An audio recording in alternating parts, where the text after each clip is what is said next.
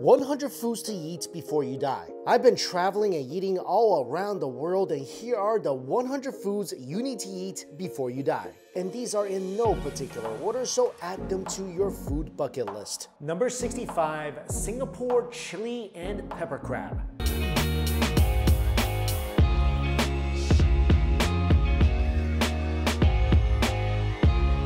In regards to where to go to get the best tasting Singapore chili crab and black pepper crab, most of the suggestions I got were two places. One is Jumbo Seafood and the other is Long Beach Seafood. And supposedly at Long Beach Seafood, the chili crab is a bit on the spicier side, and also they claim to be the creator of the black pepper crab. So today I traveled to the popular East Coast Park, beautiful area by the way, and I'm at the Long Beach EDMC. Of course, I can't just walk away with one crab, so I'm gonna try their chili crab and their black pepper crab. And like I mentioned before, this is breakfast for me. And if you think having two large spicy crabs for breakfast may be a little too much, then I don't know if we can be friends. The first thing that came to the table is a popular veggie dish called sambal gangong. And the sambal is a very popular Malay sauce. And in the sauce, I see a lot of garlic. I think this is in Chinese kong xin cai, which translates to empty inside veggies. Looks like this thing is really sauced up.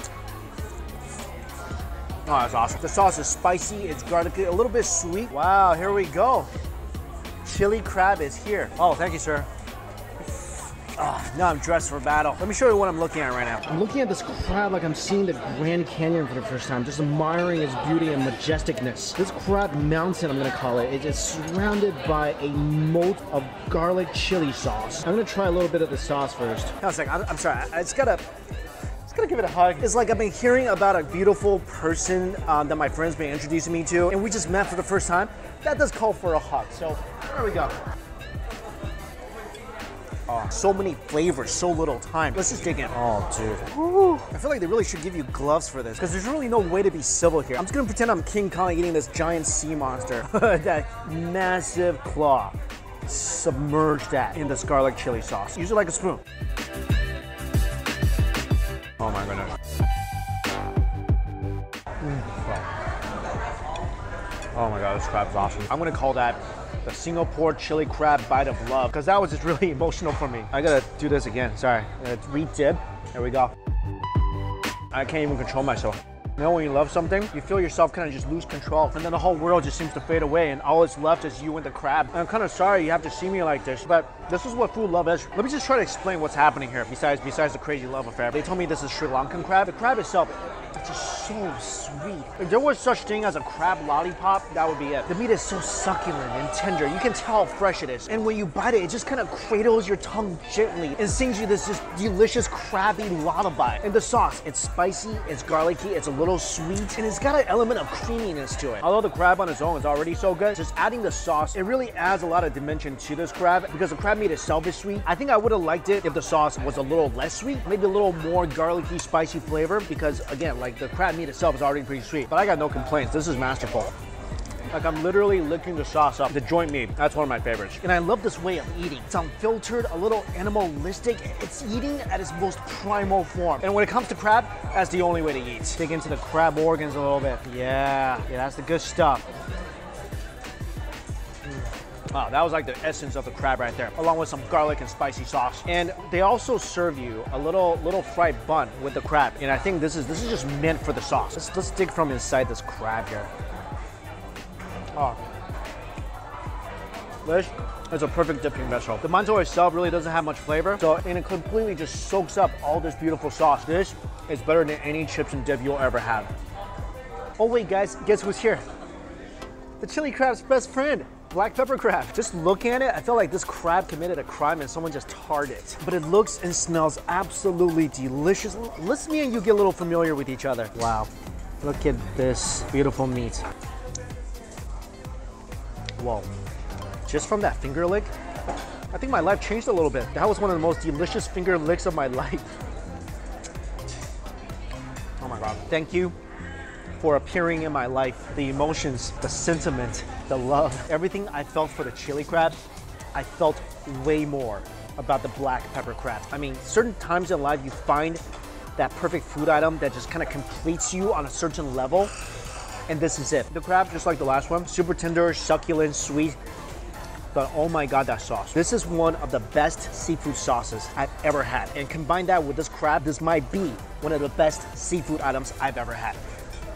This is so incredibly peppery, spicy, smoky, and that really balances out the really tender, sweet, succulent crab meats. This is what balance and perfection looks like manifested in this universe. The black pepper sauce and this crab together, it's like a Rachel and Ross sort of love. Trust me guys, this will complete your life a little bit. I kid you not. Look at this beautiful claw.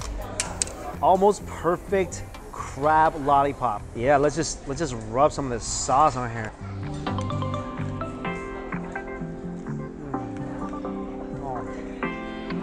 Crab is literally so sweet. And that black pepper sauce.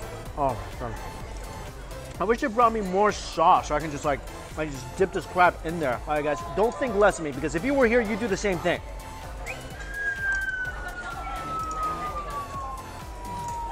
I will literally travel back to Singapore just to eat this. Actually, you know what? I'm gonna say it. This is the best crab I ever had in my life. Without a doubt. That was a life-altering meal. And I consider life-altering meals where you would actually make time for or go out of your way to go somewhere to eat that particular meal. And this is definitely that. The chili crab was great, but that black pepper crab, it was just mind-blowing. Like, you guys remember that pepper crab I had in the Bay Area? Cannot even compare. So I would definitely recommend, if you guys ever come to Singapore and you love crab, come here to have your taste buds and your mind blown. Now, here's the thing. I know once I post this video, a lot of people are gonna be like, you know what? Jumbo Seafood is so much better. Their chili crab is so much better. You should have went over there. I know that's gonna happen, and truth be told, I would be kind of wondering the same. So since Jumbo Seafood is literally right next to this restaurant, let's go. Let's go have another chili crab.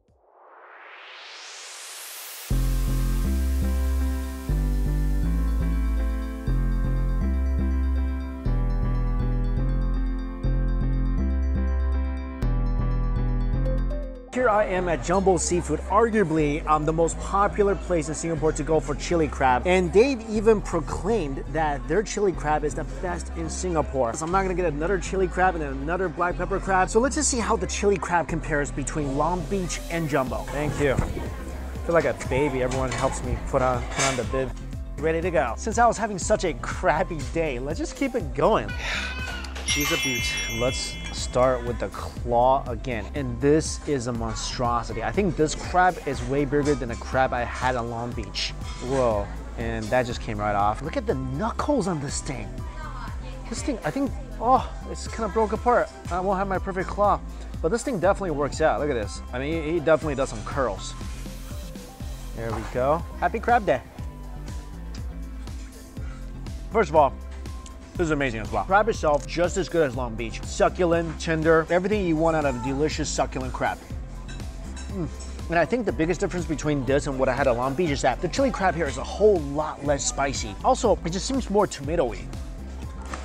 Also, the sauce is really sweet. I think there's ketchup in here. It's almost like this crab is soaked in the really popular Chinese tomatoes and egg dish. I know it's just a matter of personal preference, but I tend to like the chili crab better at Long Beach because I feel like it's just more spicy and more chili-esque. And this is a little more eggy, a little more sugary, a little more tomato-y. I mean, don't get me wrong, this is still good. But I think if I had to choose, I like the one in Long Beach better. I mean, that might be because I'm partial to things that are more spicy. So yeah, if you like things more spicy, go to Long Beach. You like things a little more tomato-y, a little more eggy, come to Jumbo's. But either way, I really don't think you can go wrong here. And I don't know how exactly the black pepper crabs stack up against each other between Jumbo's and Long Beach, but right now, as it stands, my vote is with Long Beach. But I am glad I went to both institutions to try their chili crab. And you know what I always say, more crab is good crab. But guys, if you're from Singapore, let me know which place you think has the best chili crab. And if you've never had chili crab and black pepper crab before, you need that on your food bucket list. If you don't have a food bucket list, you need to make one. I mean, all it is just like a piece of paper with some food items on there. And again, my personal preference, black pepper crab above all else. That is the king of the crab mountain right now. So if you're into seafood, you're in Singapore,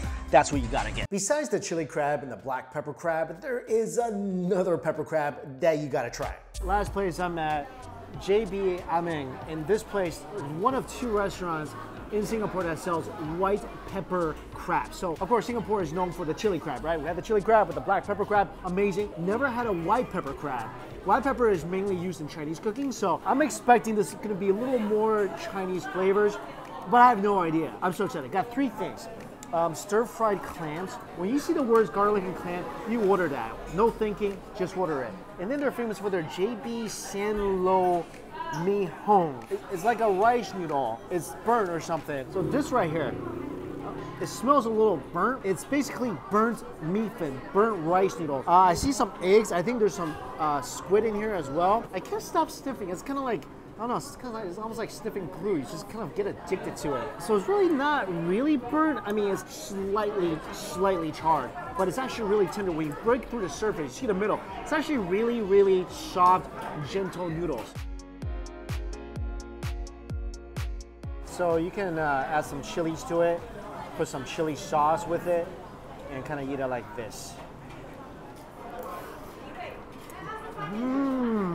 This is so good. This is some of the greatest noodles I've had in Singapore. And I've had some great noodles in Singapore. Wow. Oh my God. Because they're thin rice noodles, they soak up every ounce of flavor. You taste the seafood running, coursing through every single strand of noodles. You don't taste any of the burntness that you're smelling. I feel so bad for the other noodles I love in Singapore because I'm a multiple noodle lover. I can't, you know, I'm just like giving out my love to like noodles left and right. And sometimes that doesn't feel right. Just like love found. 10 out of 10 of those noodles. And look at these little babies. Little clams with garlic and scallions. Oh my God, perfectly tender. And it's so fragrant and garlicky. Here's the best way to eat this. A little clam. Chase it with some noodles. Oh, no, that's complete. And finally, this is the white pepper crab. Ooh. Yeah, you definitely smell that white pepper on this thing. Starting with the joints.